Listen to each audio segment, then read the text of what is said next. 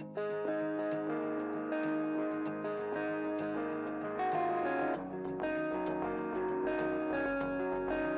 afternoon, Ciaran here from AOS Smart.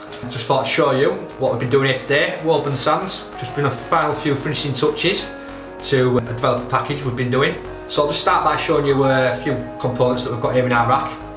The top component we've got here is the Pakedge RK1 Router. We use this in all our racks. This is because the ISP routers we just use solely for an internet WAN connection, so the outside world. The RK1, the beauty of this is it controls our systems and uses also backpack software, which means we can remotely monitor all our sites. If any faults do occur, we can dial in and deal with them remotely. So basically, if there was any faults at a client's home, 9 times out of 10 we've dialed in remotely and fixed them before they even noticed there's an issue.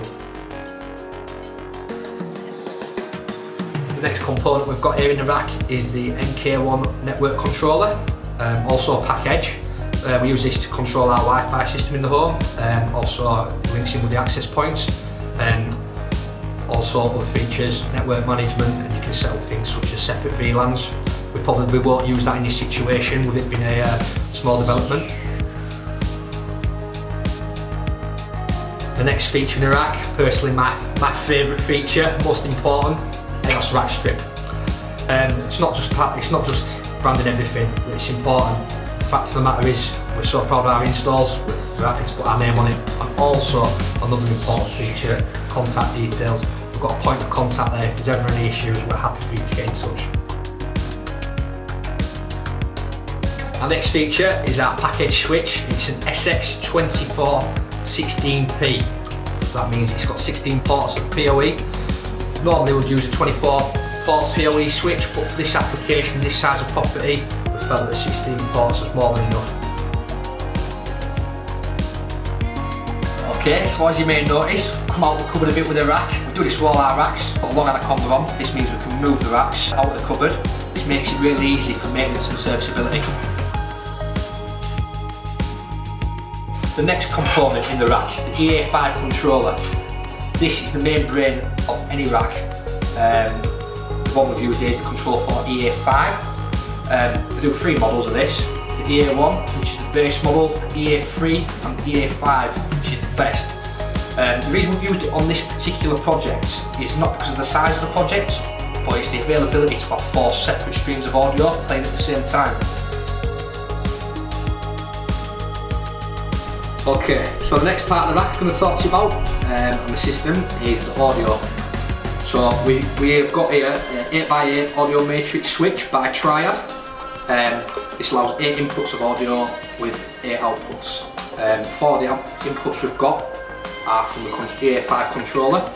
That will in turn go out to the 4-zone amplifier we've got installed here. Okay, so our next component in the rack is our Pakedge IP PDU. This allows us to basically remotely monitor the ports and all the components we've got power plugged into.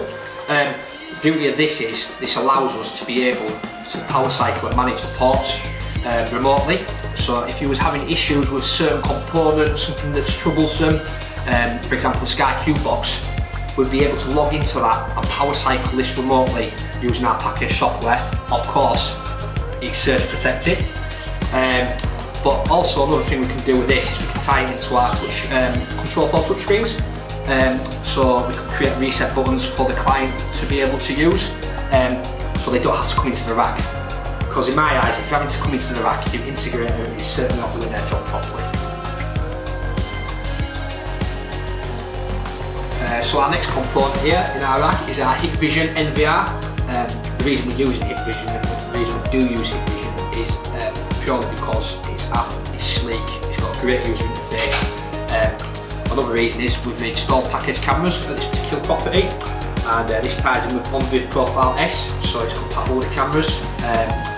Another great thing, our door station, our Control4 door station, we actually set this to record to the NVR 24/7, so your intercom's always recording through that camera. So our next component in the rack is our APC UPS, uninterruptible power supply. We use these on all our racks. We simply will not build our racks or install them without it, solely because if there is a power cut, it's got battery backup protection on the rack, allows us to keep the system online